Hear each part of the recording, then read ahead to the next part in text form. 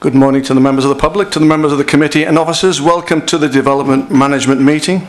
I'd like to set out the protocol for the meeting procedures. The planning officer will make a short introduction to the application. If there are speakers, they will be heard before the main part of the presentation.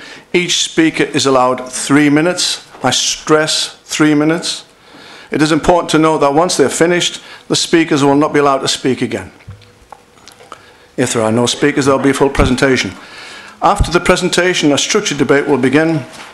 At the end of the debate, I'll ask for a vote on whichever proposition is put forward first, be it in support of the recommendations or against. However, if a deferment is put forward, I'll take the deferment vote first.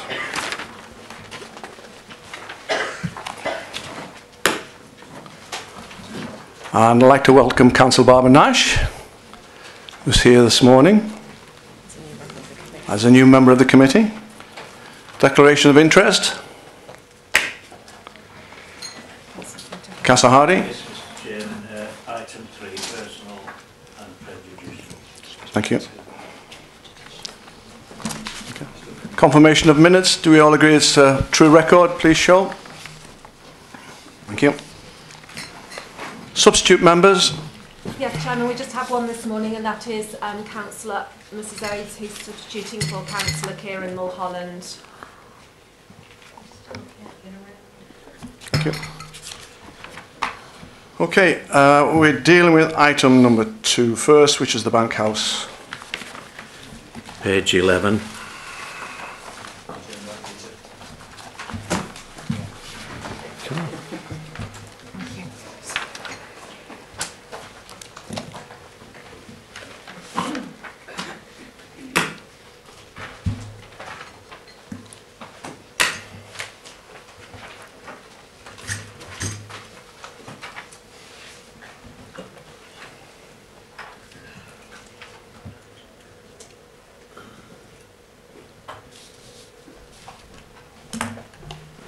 Okay, thank you, Chairman.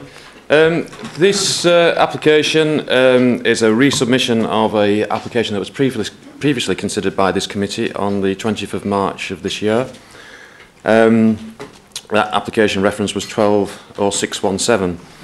The site is Bank House, a former bank previously used as offices on the junction of Alexandria Drive and Road and Cartmel Road.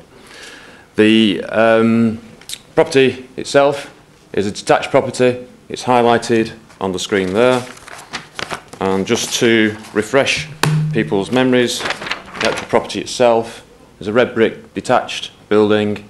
Looks like it was originally built purposefully as a bank premises. Currently unused, and that is that. Thank you, Chairman. Thank you. We have a 1, 2, 3, 4, 5, 6, 7 speakers, and it's Michael Etoff first, and I believe you've got some photos. Is that right? No, I have a slide. You have a slide? Yes, please.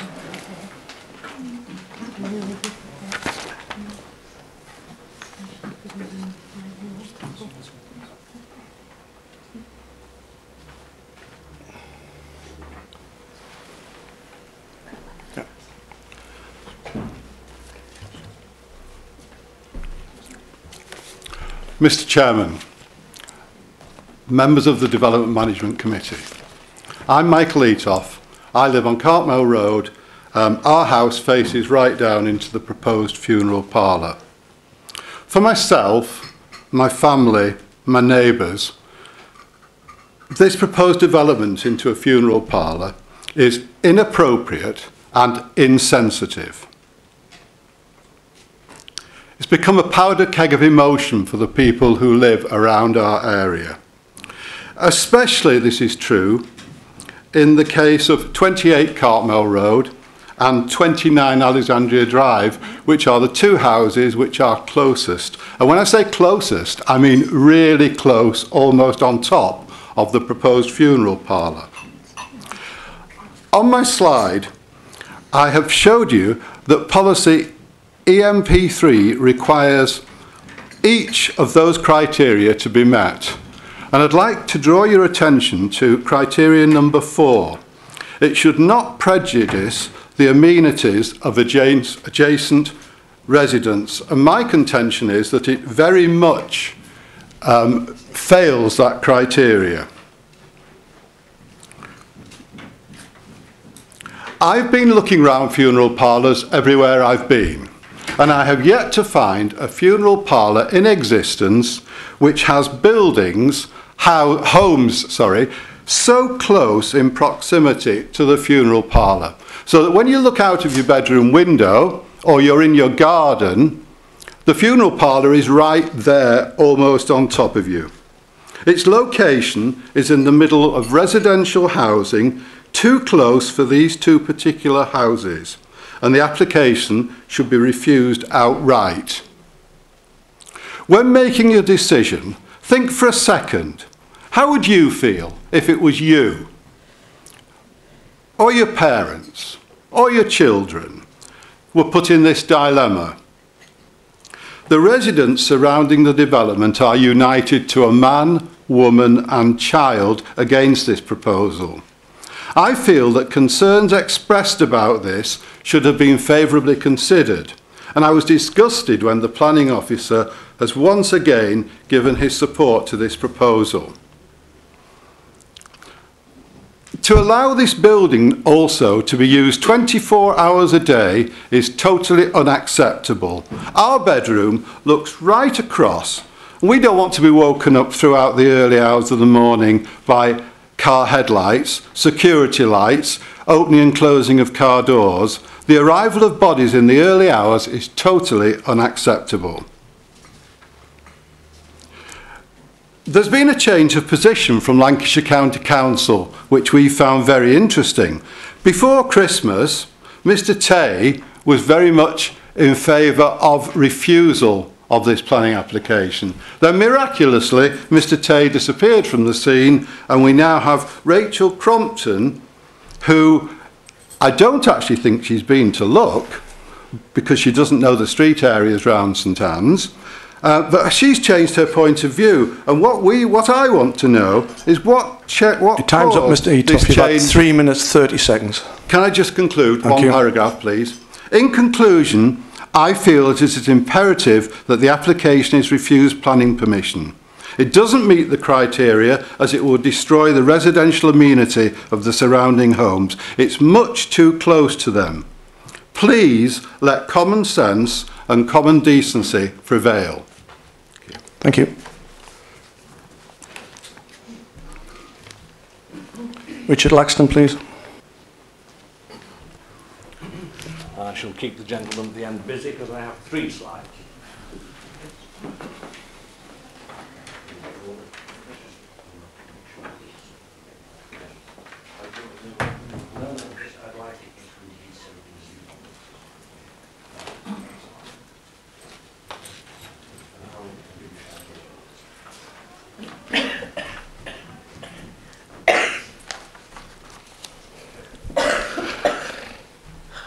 Good morning, ladies and gentlemen. My name's Richard Laxton, and I'm speaking on behalf of Mr. and Mrs. Cunliffe of 28 Cartmel Road, my wife's parents. The Town Council have reconsidered this revised application and now have 2 objections based on the use of the rear doors. Namely, the canopy issue has not been suitably addressed, and the conditions should be placed on the hours of business to address the residents' concerns over the 24-hour use of the premises. Now, what you can see from the picture is that the latest version of this canopy is now an even bigger structure. It towers 8 feet high, well above the current wall. And the view from the bedroom, as you can see in the top there, is not pretty, and from the garden below is not much better. So the current wall is 6 feet high, and this structure is now 8 to 9 feet high.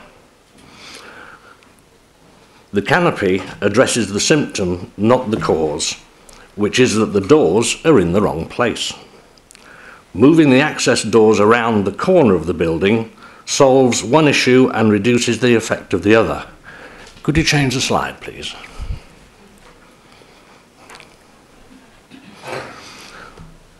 This is an alternative design that you can see.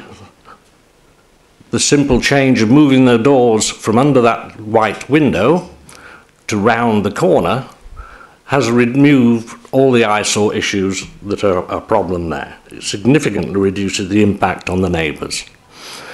And equally, the view at the side shows that the alternative design is much more in keeping with the local area. The developer declined an offer to discuss this suggestion when it was raised, although he did raise the height of the fence up to 8 feet, which really was making things worse. We believe that if you do decide to grant this application, then this alternative design should be incorporated, together with a limitation on the time the doors are used. This would greatly mitigate the impact on both sets of neighbours. Could you move to slide 3, please?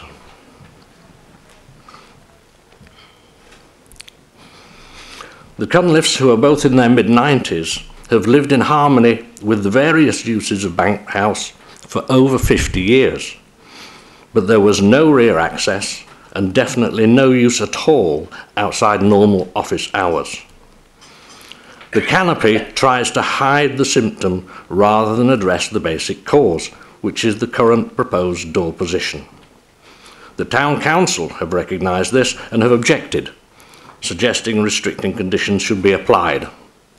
We hope you will also recognise the significance of these two issues and ensure the cause is addressed using the alternative design and by adding use of these doors to condition 8 on your agenda. I have copies here if you wish to look at those alternative designs, but thank you very much. Thank you. I'll leave these here. Dr. Mark Resturik.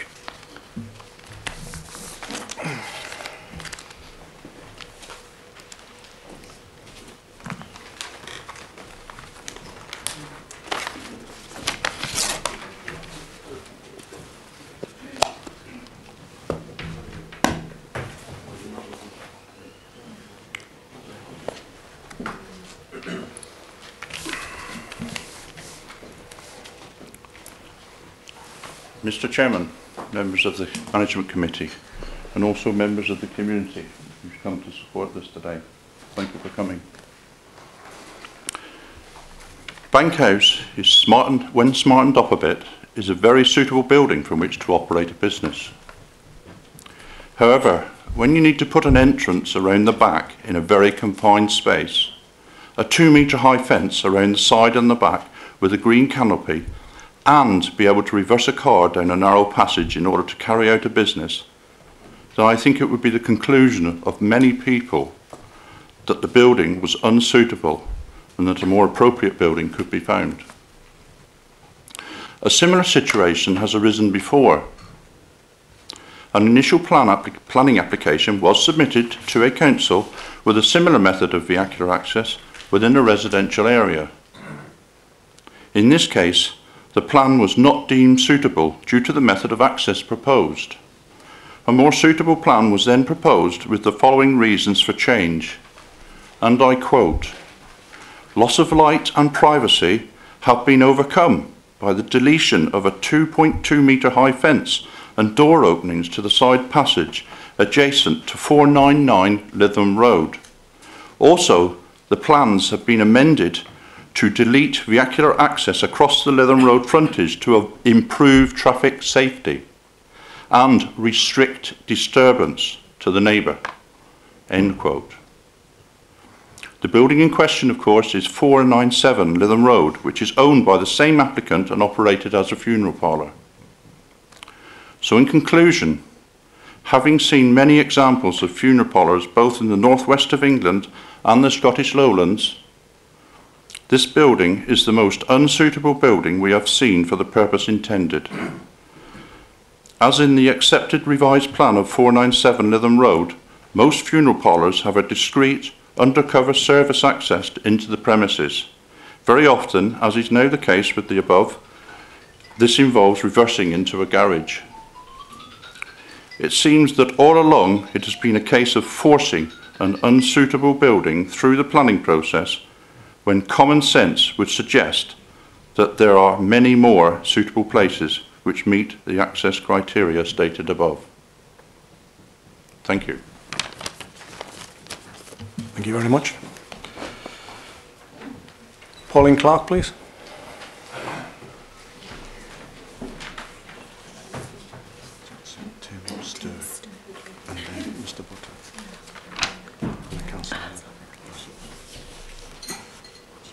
Excuse me.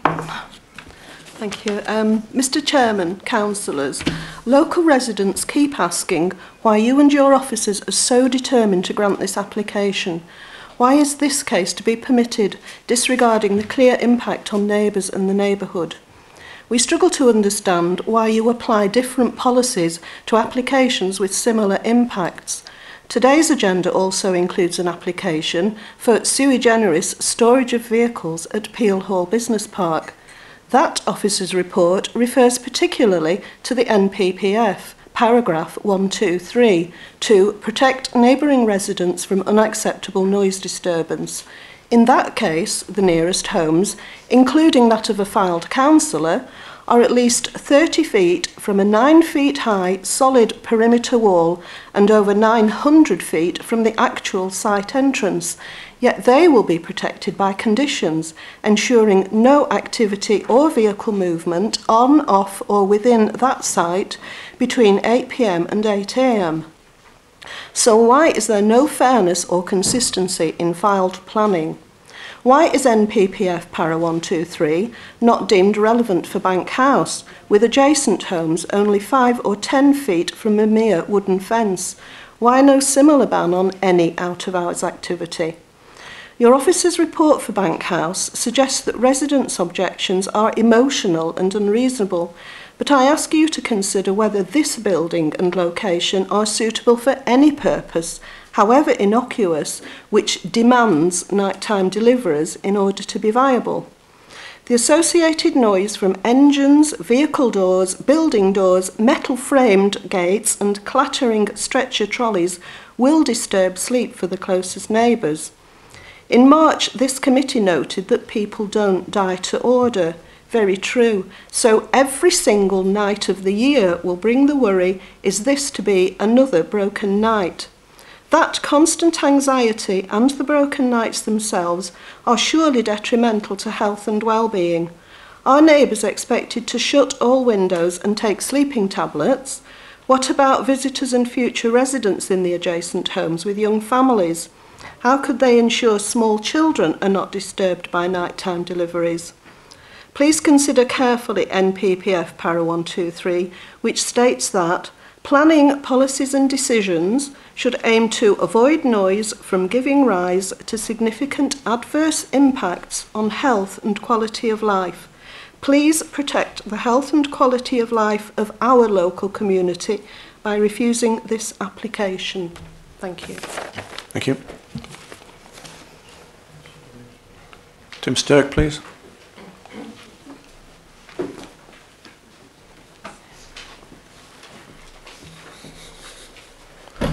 Chairman, members of the Management Development Committee, I'm speaking partly on behalf of Julia Van Wyk, who you know has been heavily involved in bringing together various objections to this planning application. So some of the thoughts here are hers plus some of mine.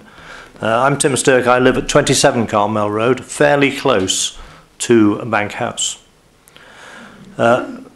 Julie wanted first me to draw your attention to the fact that in the officer's report there was mention of policies EP7 and EP14 with regards to the sadly neglected urban site. Your officers state the site being sadly neglected over many years. In fact, the case is that the site has deteriorated considerably only during this last year in which the current applicant has owned the property. I think whenever one looks at this, as been mentioned already, this site is actually totally unfit for the purpose for which it's being claimed to be used. It will have impact on local amenities. To all practical purposes, since I've lived there since 1985, it has not been used for any kind of commercial objectives at all. It's been a quiet office which has hardly been, quite honestly, used very little, even for that purpose. There is no doubt that the application will generate an increase in local traffic.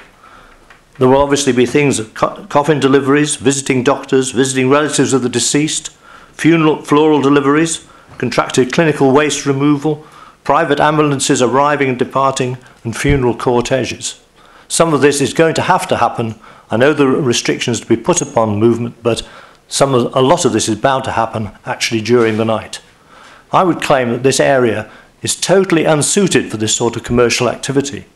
It's actually, a lot has been made of the fact that the commercial activity of Alexandria Drive gives a reason why this can be used for commercial activity.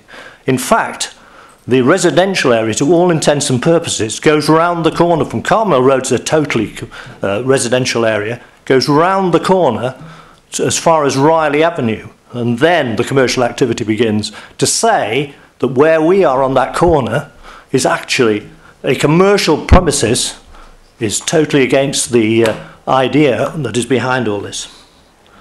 I believe that this application is totally unreasonable and should be rejected. Thank you. Thank you. Councillor Little, are you wanting to speak now or after the applicant's agent? I'll speak now. Okay, thank you.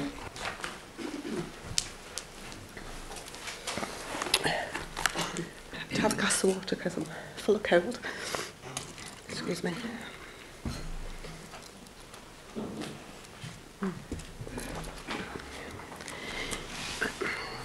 Good morning, councillors, officers. As you've heard many comments from residents, and I am here to represent the thoughts and wishes of the residents who live in and around Bank House. I have examined the plans and I know the site well. Some of you might think the area around this application is commercial, as you've just heard, but I would disagree. Some are houses to the left, the right, behind and the front of this building. It is a quiet residential area. True, there is a garage, but that's a block away and only operates at business hours. I thoroughly believe this category of business is not conducive to the ambience of residential living. And part of the government advice on local plan policy, it states, an application which constitutes an unacceptable development which causes damage to the amenity of nearby properties and the surrounding area, and as such we would represent that the application be refused. Also, our recent response from Lancashire County Council is that they're looking further at the safety and logistics of increased traffic and its visibility for this site, which includes reversing into the sides of the building, which is very tight on both sides. So tight, a livery vehicle cannot open driver or passenger doors, which I think is not conducive to business, especially a business of this nature. I feel although visual appearance and the architecture of the individual buildings are important factors, securing high quality and inclusive design goes beyond aesthetic considerations. Therefore, planning policies and decisions should address the connection between people and places and integration of development. I therefore ask you to please consider my refusal for this application on behalf of myself and residents. Thank you. Thank you. Mr. Butler, please.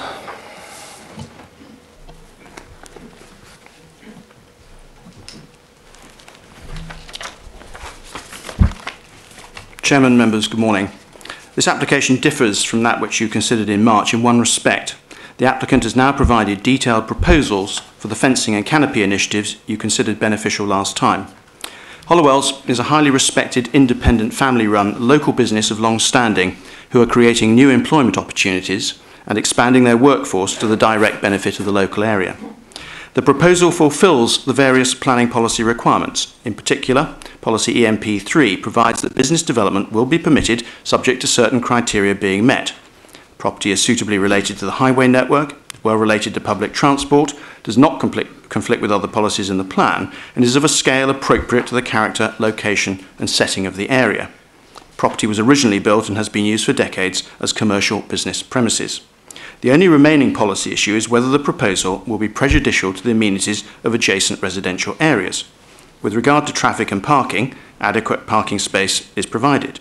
Traffic generated by the proposal will be far less demonstrative than might be the case from other lawful uses that could take place straight away under permitted development rights without the benefit of controlling planning conditions.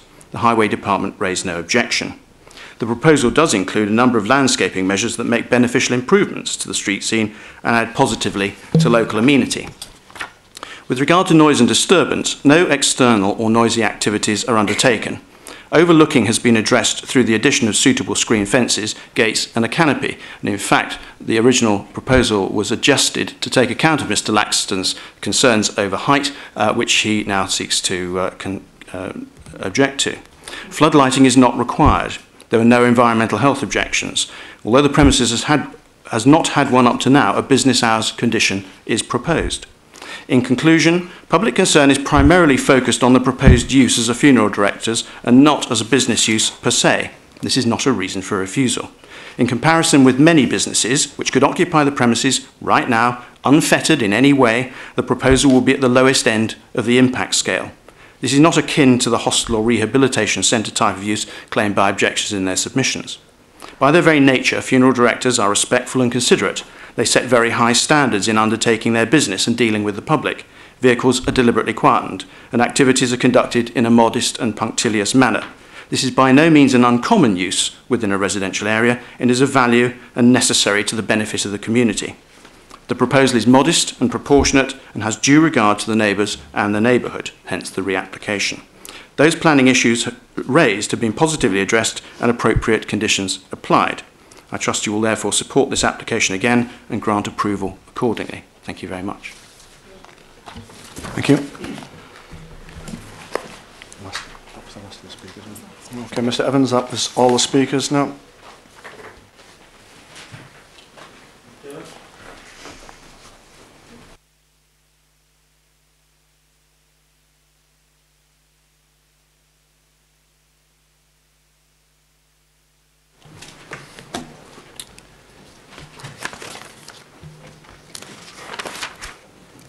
Okay, as I said in my introduction, this is a resubmission of an application that was withdrawn previously.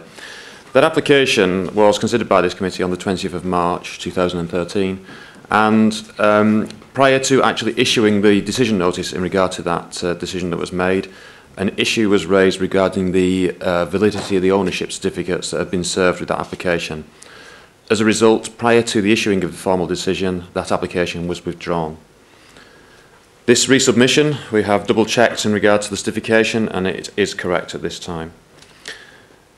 The scheme is essentially the same as before, and it has addressed two additional areas, the conditions that were proposed to be imposed by the committee, one relating to the hours of use of visiting members of the public, and the other one requiring a canopy. The application this time includes the element of the canopy as part of the application, and there's additional drawings that demonstrate that a vehicle can stand in the area proposed. So looking at the building itself, what we have is, as I said earlier, a detached red brick bank building. You can see that it's got an area of hard standing to the front, which is there's no boundary to that area. It's just an area of hard standing.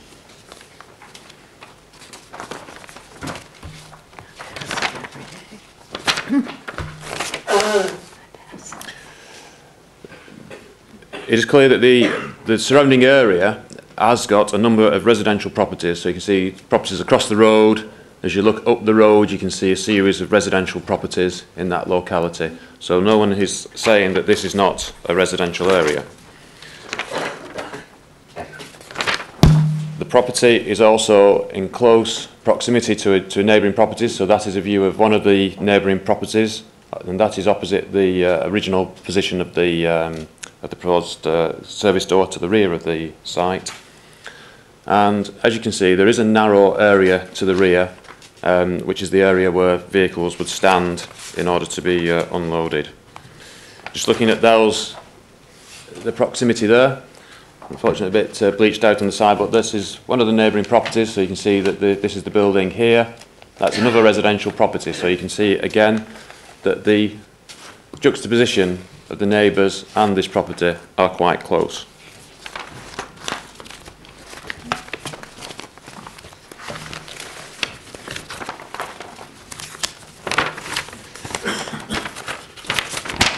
So in plan form, what that means is that you have the white area in the middle there, which is the building, and these are the neighbouring residential properties. There is a proposal to have a vehicle access here, gated, with a screen fence around the side, and this green area here is a green canopy roof to try to prevent views into these doors, which are in this location here, to stop people overlooking into that area from neighbouring properties. This is an area of parking at the front, accessed from Cartmel Road. 5 spaces there, a additional disabled space there, and like I say, the hearse or any private ambulance coming to the property would park here and unload in that direction there. I think I wasn't at the last committee that considered this application, but one of the issues raised, I understand, was whether you could actually get a vehicle into that area. This is a typical vehicle of the type that's used. As you can see, there is sufficient space to actually get that in there and open the doors. And again, that's in plan form, showing that where the vehicle would stand behind these gates, under the canopy, and unloaded to the rear.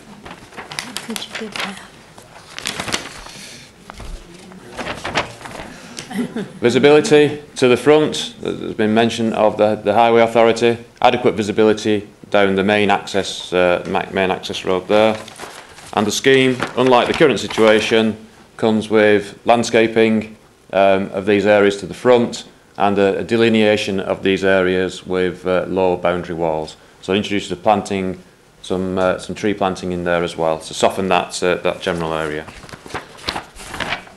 Fence detail is pretty much a standard weatherboarded fence detail to sit above the existing wall.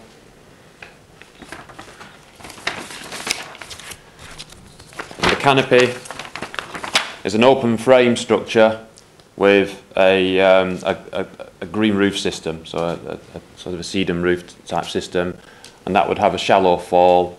It's 3 degrees coming away from the building.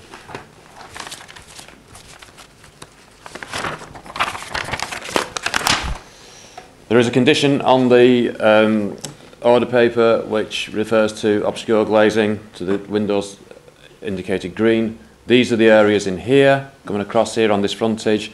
The idea being there that they will be obscure glazed up to the average height, eye level, so that you wouldn't be able to stand and look into those areas.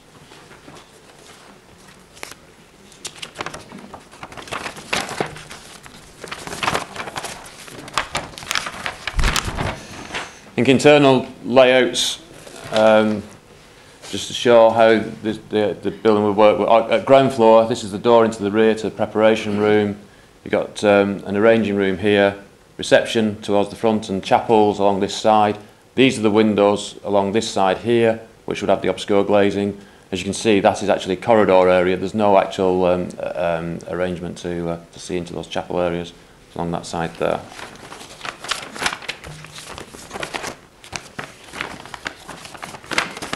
Finally, a more detailed drawing, which is probably more difficult to get on this viewer.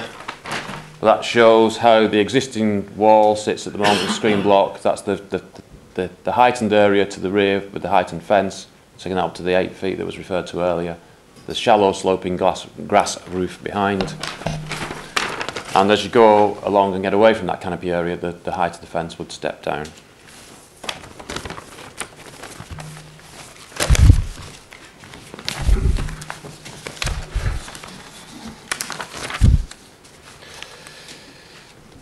So as I said, there's conditions which were requested by committee to be added to the recommendation last time round relating to the canopy. The detail of the canopy is shown, and an hours of condition, so that, an hours of use condition, that is repeated on the agenda paper. That condition is intended to address visiting members of the public rather than activity per se at the site. The impact of the canopy and the fence are the main changes since the original proposal. So they've been addressed, and it's considered that the impact on the neighbouring properties because of the juxtaposition would be acceptable, and that those facilities would provide adequate screening of the area that was addressed previously at committee. Can I draw members' attention to the late observation schedule, which revised condition 6? That actually has made clear when the landscaping needs to be implemented. The previous condition related to the building works. We feel that to make it clearer, that now relates to the actual commencement of the change of use. I also would like to propose that an additional condition is added, and that would actually be to require the canopy and screen fencing to be implemented prior to the use first commencing. So that's not included on the late observation sheet, but it's something I feel that is required to make sure that the canopy that we deem is necessary is actually provided. In conclusion, there's been no significant changes to the actual use of the scheme since the previous decision was made by this committee, and therefore your officer recommendation remains one of approval. With that, Chairman, if there are any further questions, then I'll pass it back to you. Just stress the hours of business, please.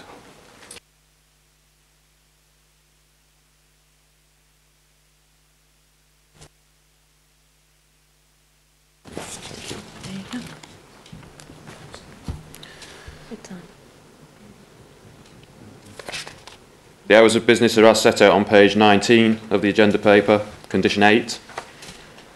The use hereby permitted shall not be open to visiting members of the public outside of the following times: 0800 to 1800 hours Monday to Friday, and 0800 hours to 1300 hours on Saturdays, nor at any times on Sundays, bank holidays or public holidays. And can you just reinforce recommendation number 9, the canopy and screen fencing, please, again? That would be a condition requiring the canopy and screen fencing to be provided prior to the use first commencing. Thank you. Vice Chairman.